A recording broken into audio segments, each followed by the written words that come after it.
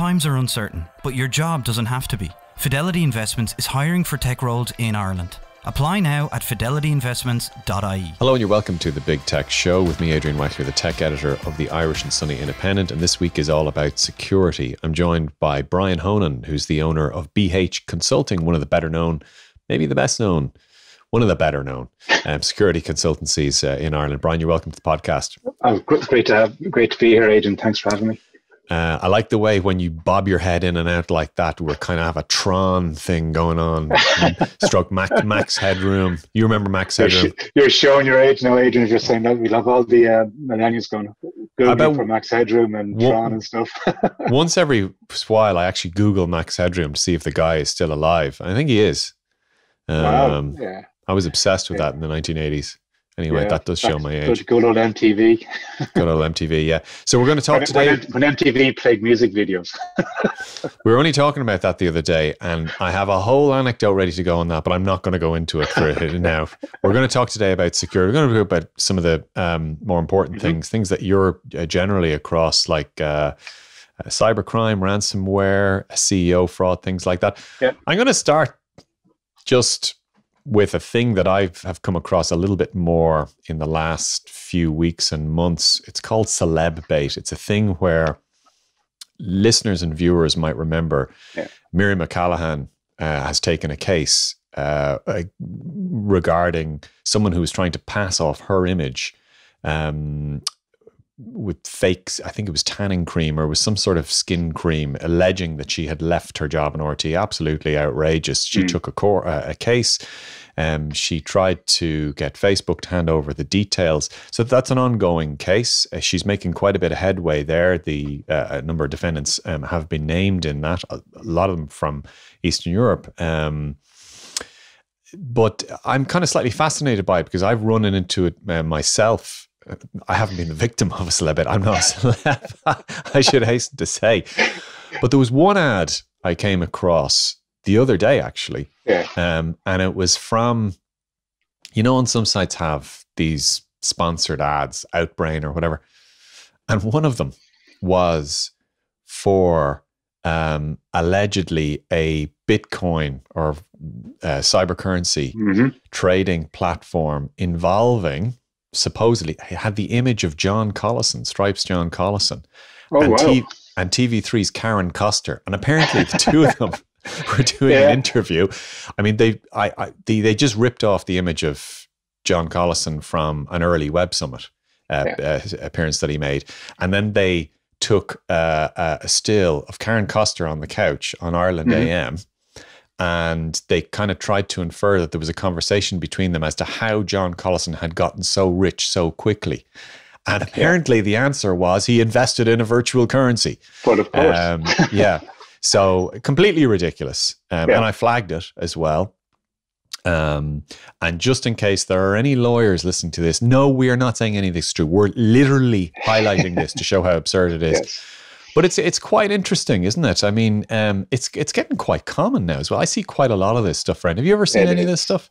Oh, absolutely. It's rampant. Actually, I think about this time last year, Ray Darcy's show contacted me because his image had been used on similar ads on Facebook to promote. He'd left RTE because he'd made so much money on this cryptocurrency scheme as well. And it's just these criminals will use whatever means they can to try and convince people and lure people into their schemes. And using celebrities or well-known people's images is one way to try and legitimize what they're trying to do. So you see something being advertised, be that tanning lotion, as in the case of Miriam McCallaghan, or cryptocurrencies, or whatever it may be, having somebody you know and trust and targeting those ads based on where the people are going to be located. So, for example, Miriam McCallaghan obviously was being targeted Irish people, because if that advert was on any social media platform based in France or Germany, it's not going to have an impact. But they would use German celebrities or French celebrities for those audiences. So they're just luring people in, and that's what criminals are very, very good at.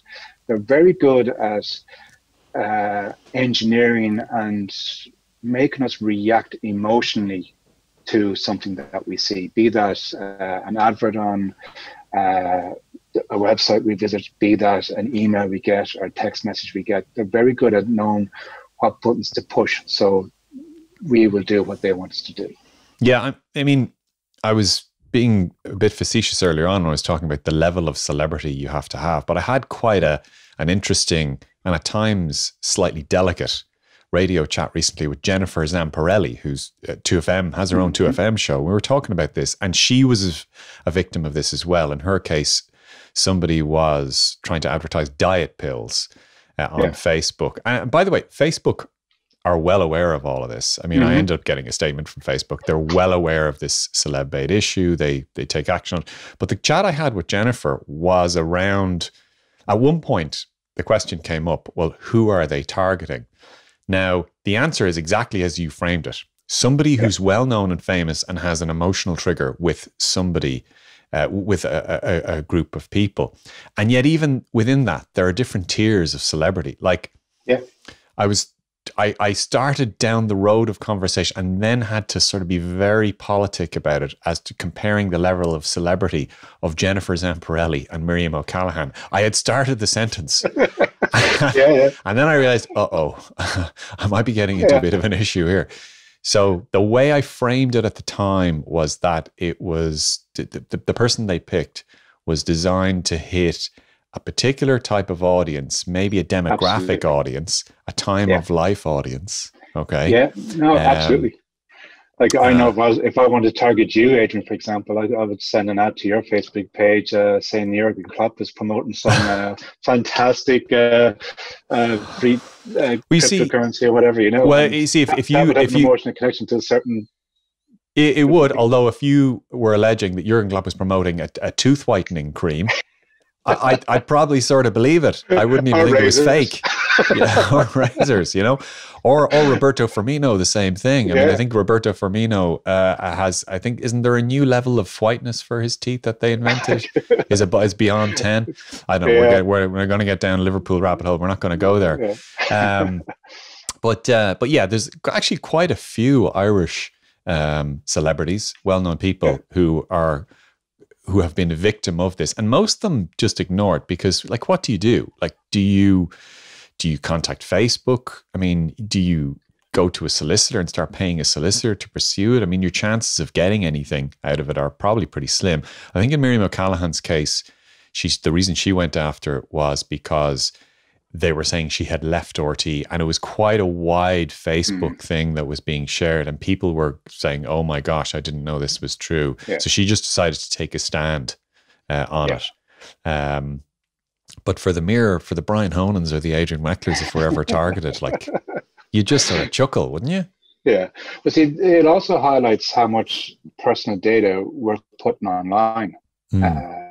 So you're getting the ads you get into your social media feed or Facebook feed or whatever is all based on the likes and the clicks you've done and who you connected with. So absolutely, the criminals will know this person is a certain age bracket, is interested in this sort of topic, listens to this radio station. So they probably have a bank of celebrities that they will slot into those particular ad campaigns aimed at that demographic. So it's important that, you know, even if you want to take this out to a bigger level, like the victims in all this aren't really the celebrities. Okay, there's some reputational damage and brand damage for them there, but it's actually the innocent people who fall victim to these scams, who will hand over money for stuff that doesn't work or something they'll never see again. So they are the victims. And the way to try and protect yourself better from these scams is do as you did, Adrian, is when you see one, report it, so that helps Facebook deal with them.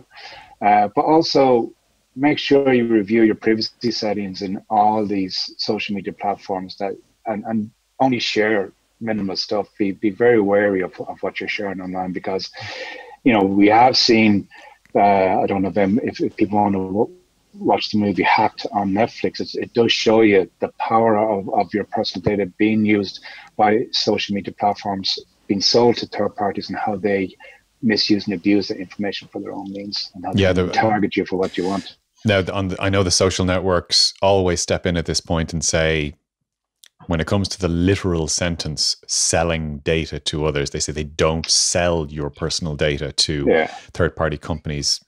But what they do is they essentially leverage your personal data, give access to the most important bits of your personal data in exchange for, monetary consideration somewhere down the line. So it's not that different a distinction. One of the interesting things about this thing as well, when I went looking into it before, was how organized it is in terms of sort of a lot of smaller companies who literally set up to try and take advantage of this kind of thing. Sometimes, I'm not sure if any listeners have ever been asked to rent their Facebook profile out. Apparently, I've never been asked that, but apparently it's a thing. And there are companies there that will ask you to do that, and then they themselves will re-rent that out to third parties, and that's sometimes where the scammers come in. On another point, one thing that you've been looking at recently, and we may have spoken about this before, is the issue of CEO fraud or email redirection fraud. Just explain very briefly what that is. Well, CEO fraud and invoice redirection fraud are both from the same family. And in effect, even though we're talking about cybersecurity here today, it is just plain old fraud. Because I always remember talking to my father, and he asked me, Brian, what is it that you really do? And I tried to explain to him about penetration testing and hacking and all this sort of stuff. And I was losing him. And then I said, Dad, look, what sometimes happens is people send emails to other people pretending that they've got money to give them. And, they just need access to your bank account to do that. And my father laughed and said, oh, are they still doing that? Because back in the 70s in his office, he used to get telexes and fax and letters on the same thing. So these scams are around a long time. They're just better facilitated by computer networks and emails. So CEO fraud, in effect, is where criminals will do a bit of research about a company. So they'll check your company on LinkedIn, see who the main people are on LinkedIn, the senior management, who your CEO is. They will then create a spoof email. My company email is bhconsulting.ie. So maybe instead of bhconsulting.ie, they have bhconsulting.in or .il or something else that looks different. So, but to somebody who is busy and they get an email in, they go, that's from Brian Honan, and Brian's the CEO, and he's now telling me, I'm very much the email is crafted urgently, it's from your CEO. I have this urgent deal to do, or the invoice that needs to be paid today is for €10,000 or €40,000. It's a secret deal. It needs to be done quickly, and I'm jumping into a conference call, or I'm unavailable for the next 6 hours. Please make sure this money is paid to this bank account by the end of the day. And the person receiving that sees the email and does think it's from the CEO, and will then, process that payment without any further checks. So, that's where the problem often is, isn't it? That's where the problem is. There's no verification. There's no process aren't followed properly to make sure. Look, is this payment legitimate? Is it coming from the right email address? Is this really from Brian or from Adrian or somebody pretending to be? Do you know the thing about fake emails, though? Yeah, I looked into this once. It's really easy to spoof an email. I mean, really, some listeners now may have come across prank email or texting services. Remember, there used to be a few. A spoof box was one, Anonymailer was another. Essentially, these are browser services. You just go on the browser.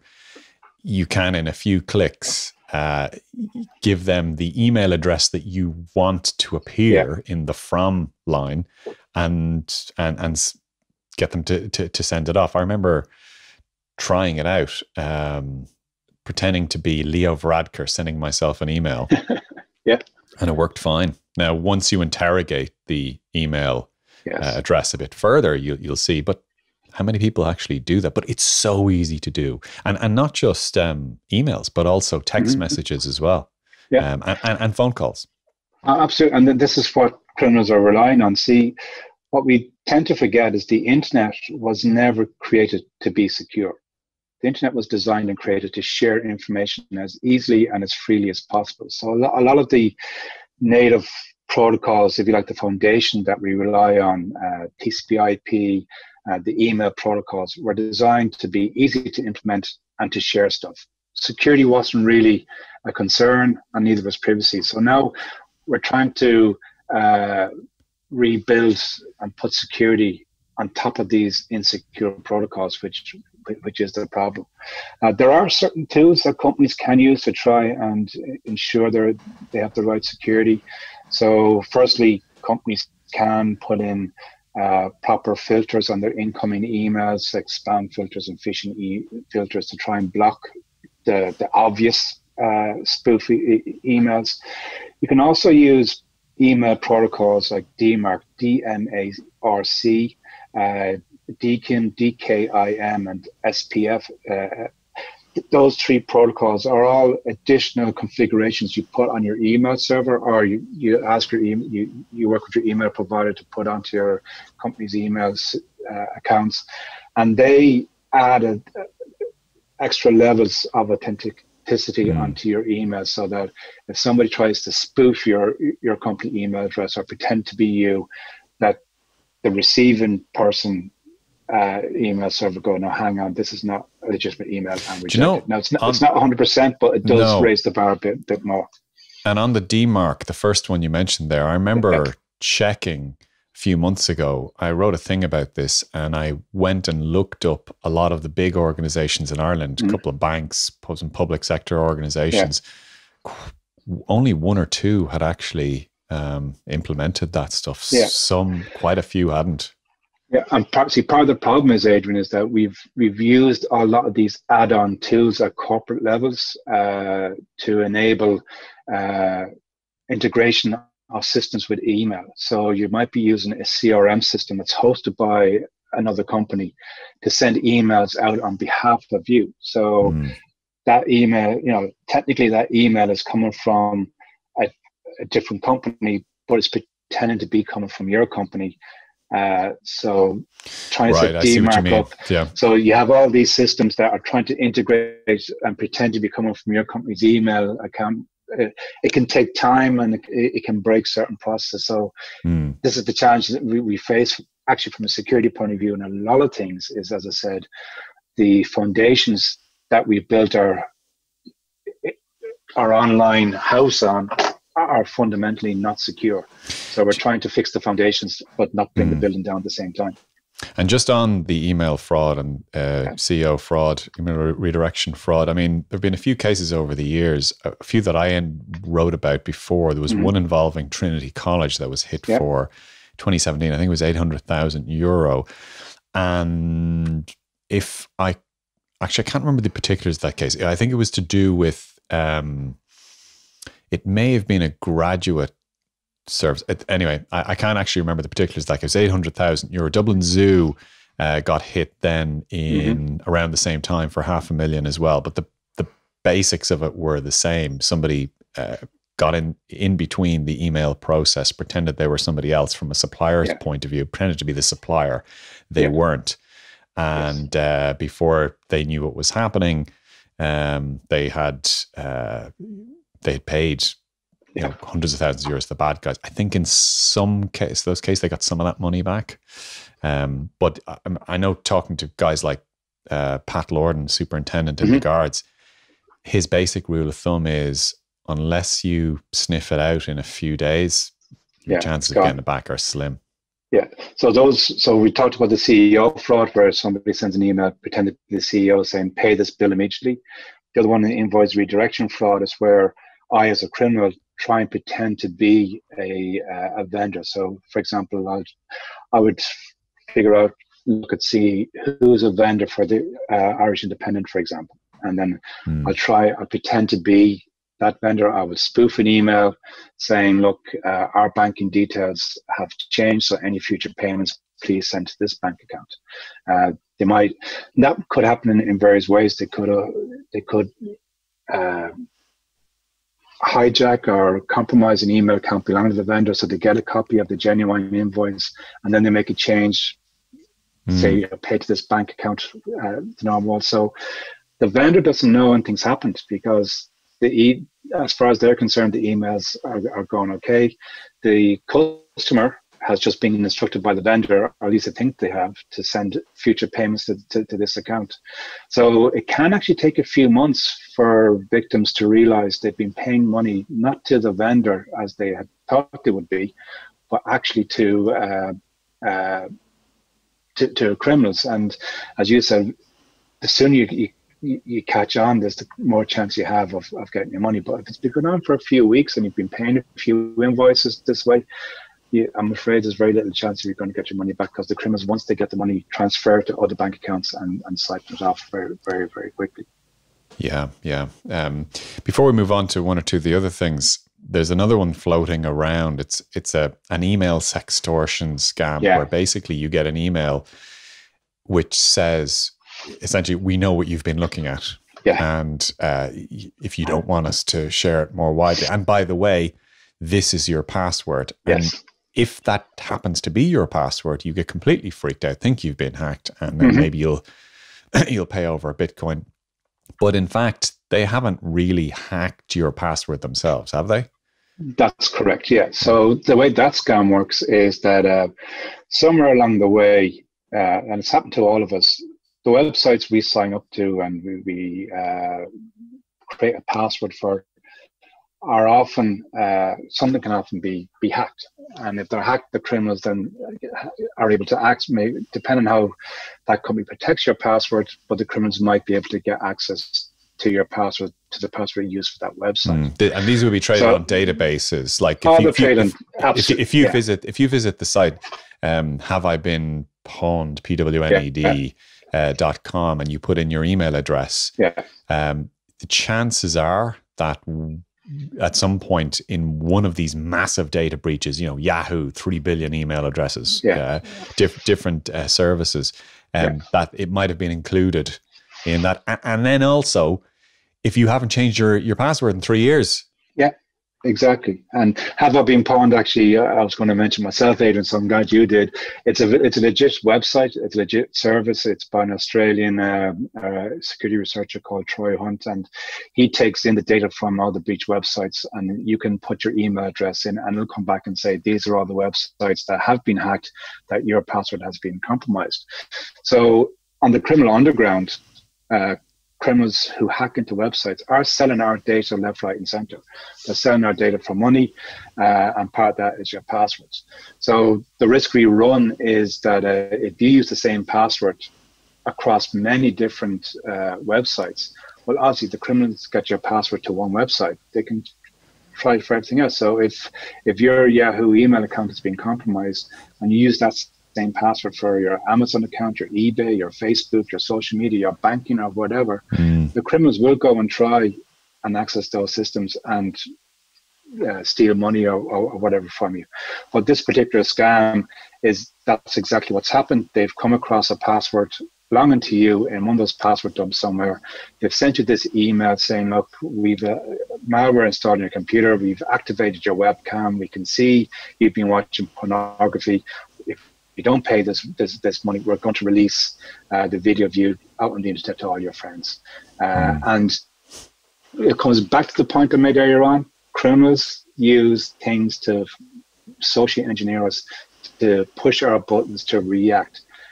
Having your password that you know is one of your passwords in that email makes you think, oh my God, this is legitimate. Whether or not you've been watching pornography or not, you go, oh my God, this is legitimate. My password is there.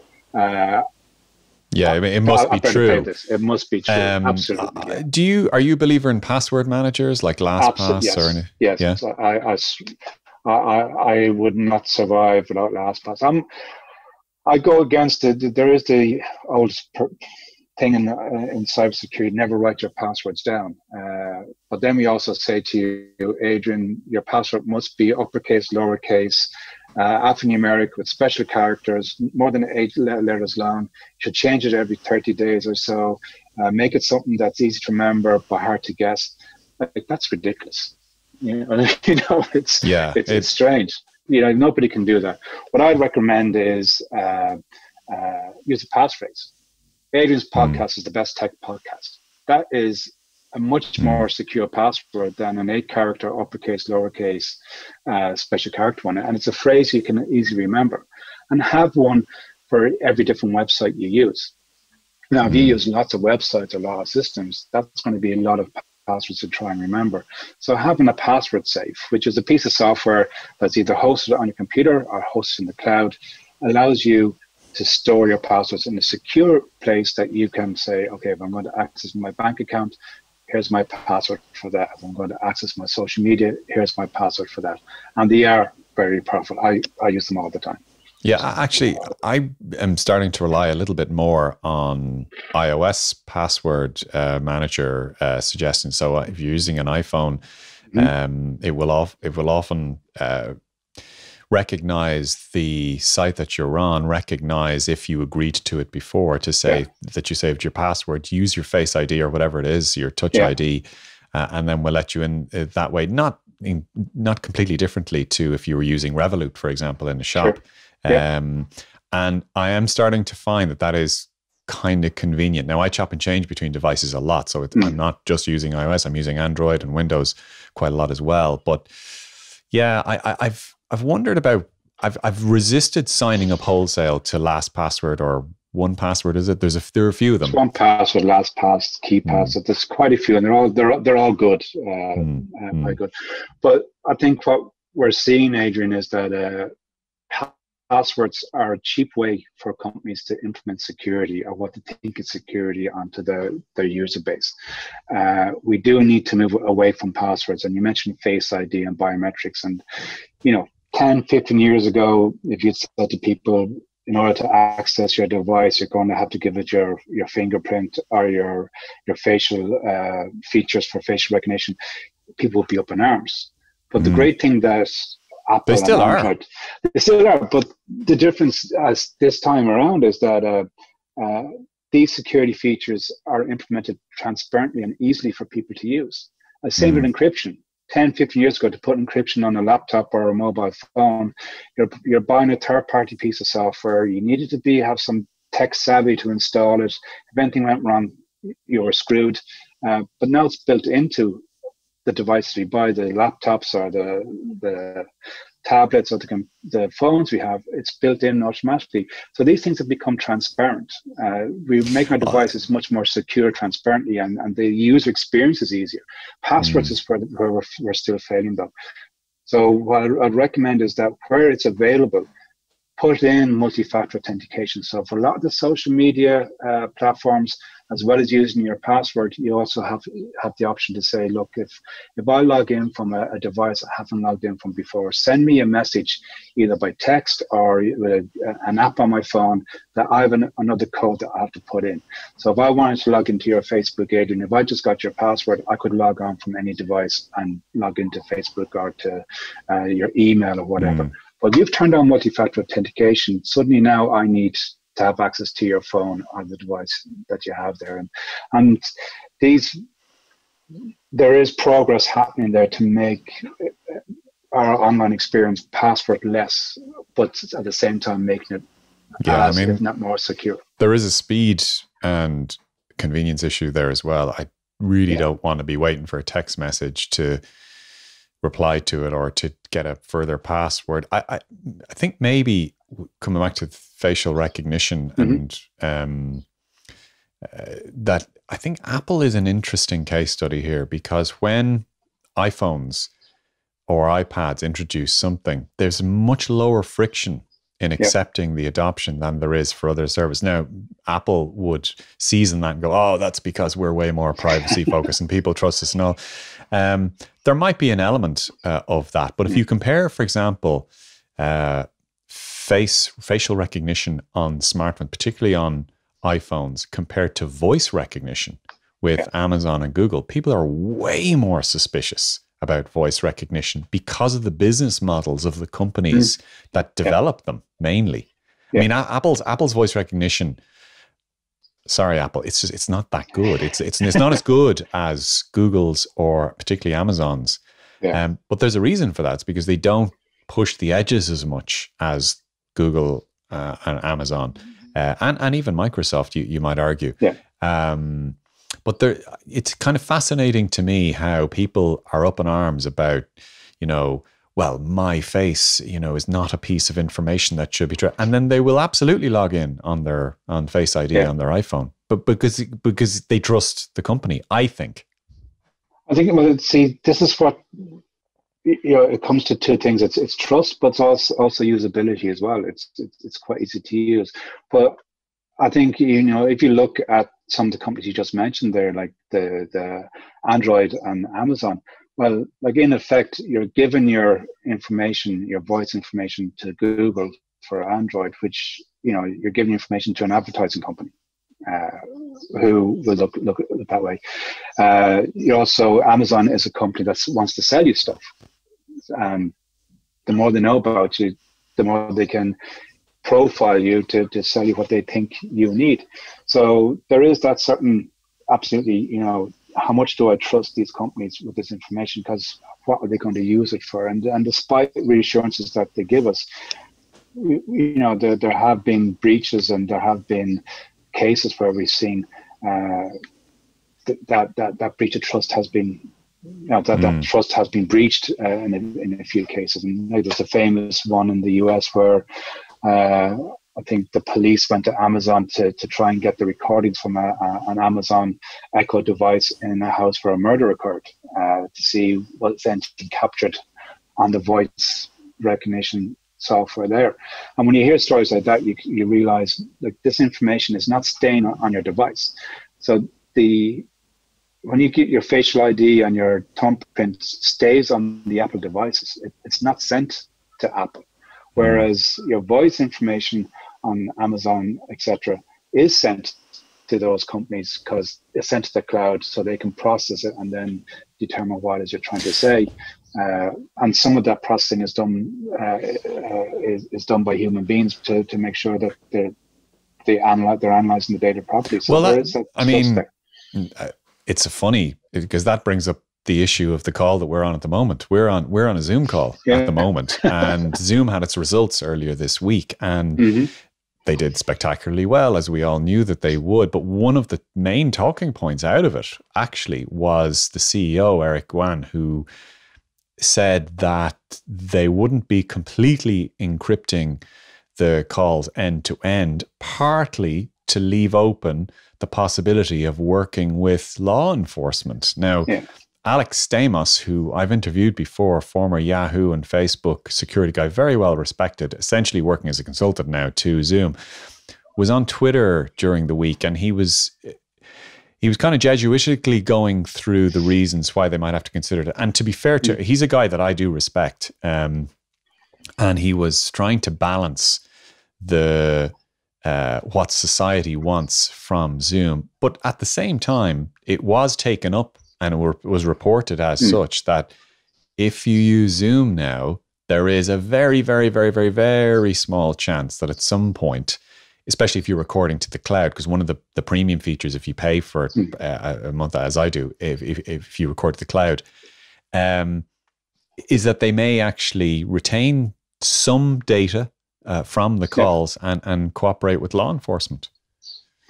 Yeah, and this is, we have this challenge at the moment. There's, for want of a better phrase, a conflict, and it's not just with Zoom, it's with many technologies about encryption. So encryption is used to secure our data while it's traveling across the internet or while it's been stored somewhere on the internet. Now, the whole purpose of encryption is to keep that information secure and to keep it private so that third parties can't listen in. So great, I'm logging into my bank. I don't want criminals to be able to intercept my traffic and alter my payments or capture my password or anything else so that they can log on and pretend to be me. So encryption protects me when I'm working online, but also protects criminals. If you and I are criminals and we want to plan a crime or we want to exchange illicit material, illegal material, if you do an encryption, the police can't monitor that. So you have this ability that criminals can use encryption to hide what they're doing. And it's a challenge for law enforcement to try and do that. And we do have this, we do need to have this open debate. I think it's been ongoing for quite a while. But it blows up every year. There's always an incident. I mean, Apple's usually at the heart of it. I remember doorstepping Drew Harris for something completely different, the commissioner, a few months ago. And I asked him, look, you know, the Brits and the Americans are constantly on Apple for a back door into their encrypted iPhones. What do you think about that? And he was like, yeah, well, to be honest, that would be actually very useful to us. And I mean, it would be really, really helpful investigating crime. Now, I reported that and there was quite a, backlash, outrage. And I understand. I would probably myself be more on the privacy side than I would on the law and order side on that particular issue. I can see his point in his job as well, though. Yeah, and that's the debate we have to have. Like you have, when I talk to law enforcement about this, I always say, well, who do you trust? Do you trust your law enforcement? They go, absolutely. We're you can trust us. We're the nice police force. And I'm saying, well, would you trust the police force from such a country or another country? And actually, at the moment, the whole police force. I mean, this is the week that trust in police forces has arguably taken a little bit of a hit. That's not to talk about the Irish Gardaí. No. But right now, it's a challenging time to talk about trust in police forces. Exactly. If you want to go out and protest, which is your legitimate and legal right to do in a Western democracy, do you want the police to be able to break the encryption on your phone so they can listen to where you're going and what you're going to do? I mean, I personally, I don't, right? But when you're asked to test that belief, a lot of people who say they don't want that, when it actually comes down to it, in certain cases, will actually say that they would be more comfortable if the police had the ability to, or that tech companies should hand over information. I'm a little bit closer to the American idea of privacy in that I'm probably like you. I actually really believe in encryption, even when, and this is the test, even when it has a bad outcome. Like the scenario often given to me when I argue for pro-encryption would be, your child is being kidnapped and the police have the phone that they can for use that's encrypted. That's it, yeah. Do you believe they should have the back door? I'm like, okay, give me an extreme argument to, an example. Yeah. But we do have to have this debate because we have two camps. We've got the pro-encryption camp who say, no, never, never, never. And then you've got the other camp who are saying, all data should be available so we can have a better, safer society. Because that's Singapore and China, basically. I mean, the problem with the law and order types who regularly argue that these big tech companies are stopping us from investigating our crime, there is a society where your ideals for data infiltration are being upheld. It's China, Yeah. Oh, yeah, and there's other regimes as well that trample over human rights. That if you give backdoors into encryption for one country, you give it for every country. You just can't. That's how technology works. And encryption, you can't weaken encryption. Encryption works or it doesn't work. It's mathematics. It's you can't make it different shades and sort of say, well, give a secret backdoor key for law enforcement and only they can use, and it'll be fine. Data is either encrypted and secure and private, or it's not. A lot of this comes back to much more basic elements about power and who do you trust. It's exactly as you were describing as framing it. Essentially, a lot of the people who are most in favor of compromising encryption are people who themselves are close to the levers of power or who feel a great sense of trust in the established administration that's there. And there's nothing wrong with that. That's where they are. That's where they come from. And vice versa. A lot of people who would be the most fervently pro-encryption and against any compromise on it are people who have the least trust in the administration or who they may be rich and privileged themselves, but they just are not closely connected to the levers of power, and they won't be, and they've no ambition to be. Therefore, there's nothing in it for them for encryption to be in any way compromised. I know that's quite a cynical take on it, but I do find that to be.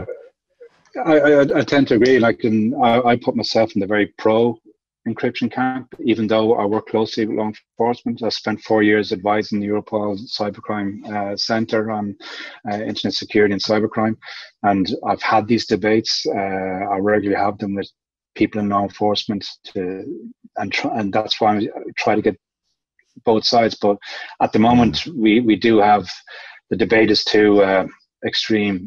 We do need to be able to have an open discussion to maybe get somewhere in the middle and what we want to decide, because encryption is just a piece of technology.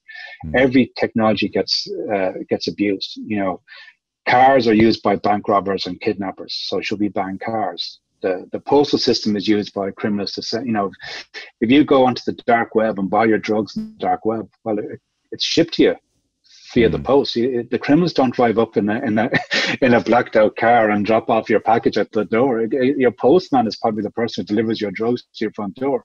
So do you ban the postal system because it's been abused by, you know? So every technology and everything we use will be abused by criminals. We just have to see, as a society, how do we want to police that and manage that and keep it all secure. Yeah, and that's an all-pervasive argument as well. I mean, I remember the days when the corporate entities that were most being targeted, certainly in Ireland, for things like video nasties or harassment or bullying or pornography, were actually the telecoms companies. I remember the Virgin, UPC as it was known then, or maybe even Cabelink. No, I think it was UPC at the time, was always being targeted as being a facilitator for piracy and for all sorts of stuff. And they had to constantly fight a rearguard action. Now it's moved on completely from them. Now almost nobody blames the actual telecoms networks. Now it's the big platforms. It's mostly Facebook, but it's also Google as well, through YouTube. And the arguments change every time, but there is a basic focus on that. And it comes back to human behavior. That's a philosophy 101 podcast, which we probably we need a few beers for it too. Yeah, exactly. So what else? We don't have that much time to go into other stuff. I wanted to go. Ransomware is still there. It's still going. Ransomware is right up there with CO. They're the two biggest things we see as fraud. You know, it's encryption being used by criminals to I wonder, Bitcoin and cryptocurrencies. I actually wonder what percentage of the cryptocurrency economy is actually sustained by things like ransomware. I'm not suggesting it's half or anything like that. It must be an identifiable percentage, though. It could be. I honestly don't know the answer.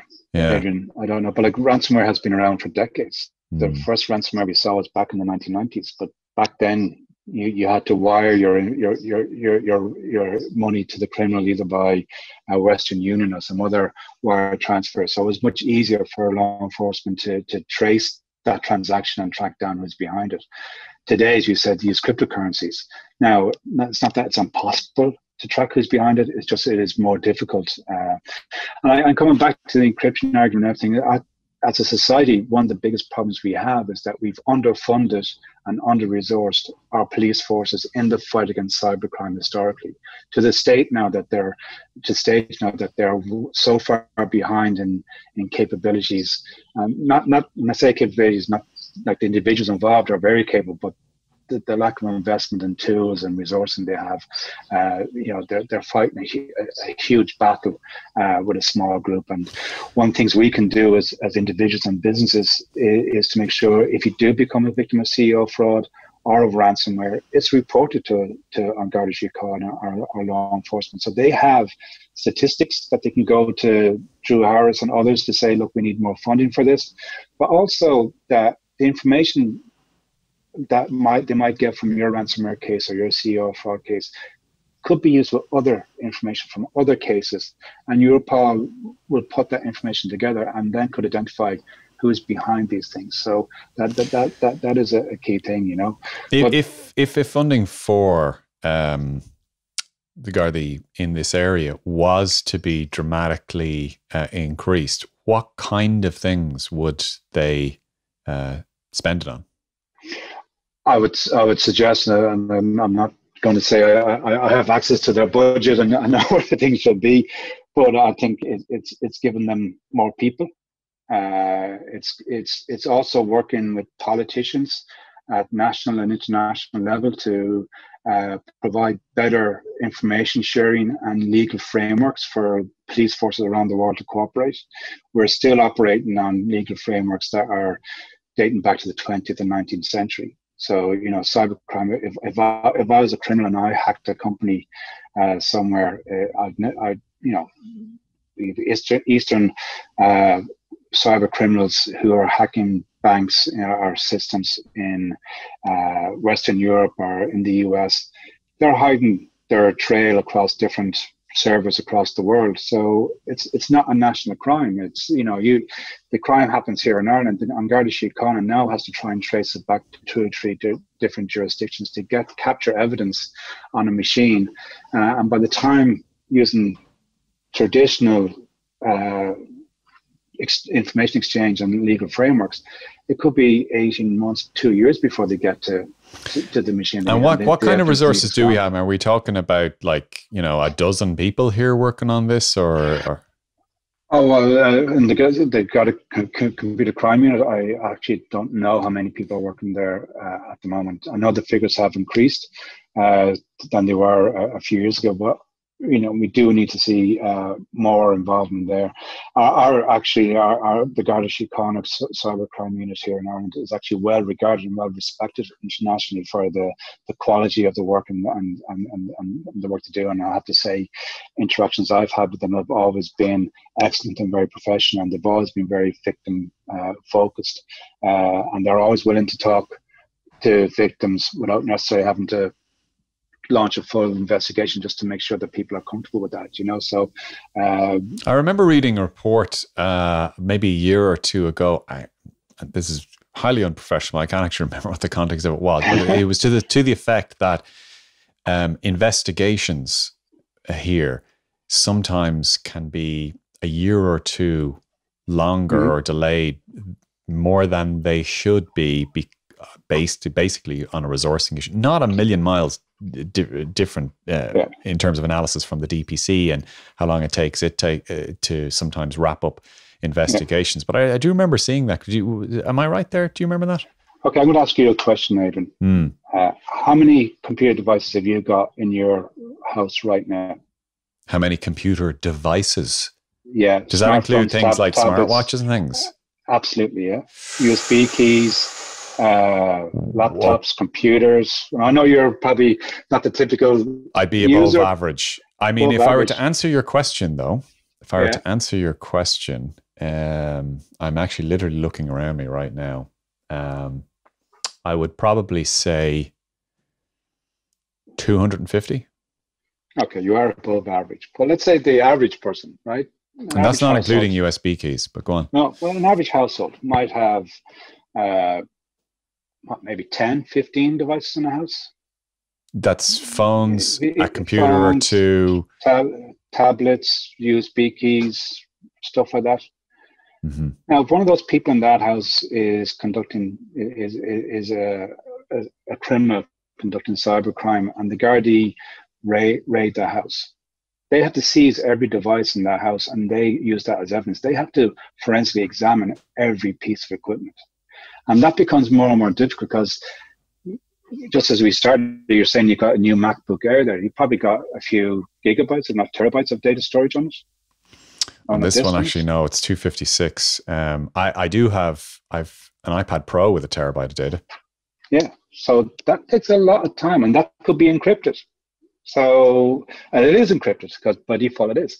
So the challenge for police forces is they have all this evidence. They have to wade through that, and this is where I think that report you came to was actually was for the Garda unit looking after child abuse cases. That might have been it, yeah. They forensically have to examine every piece of computer equipment that police get with a suspect, and that can take a huge amount of time to go through. So it's tools and it's people and training that we need to give. But we need to support the police and report crime. One of the things we don't do in the computer community is report crime or admit security breaches. So there is that challenge that the police aren't getting the crime, and how they're going to investigate it and resource it. Okay, well, look, on that cheery note, Brian, we're gonna leave it off. Thank you very much to Brian Honan, owner of BH Consulting, bhconsulting.com, I believe, as opposed to BH Consulting. Oh, it is. It's .ie. Excuse me. Yeah, bhconsulting. .com has been parked by some fella in the States, so we have to get it off. Okay, maybe a few bitcoins would get it off him. You never know. Thank you also to Fidelity Investments, which is currently the sponsor of this podcast. But from me, Adrian Wackler, the tech editor of the Irish and Sunday Independent, and definitely nothing to do with any celeb-bait you will see in the near future. I will talk to you next week. Bye-bye. Times are uncertain, but your job doesn't have to be. Fidelity Investments is hiring for tech roles in Ireland. Apply now at fidelityinvestments.ie.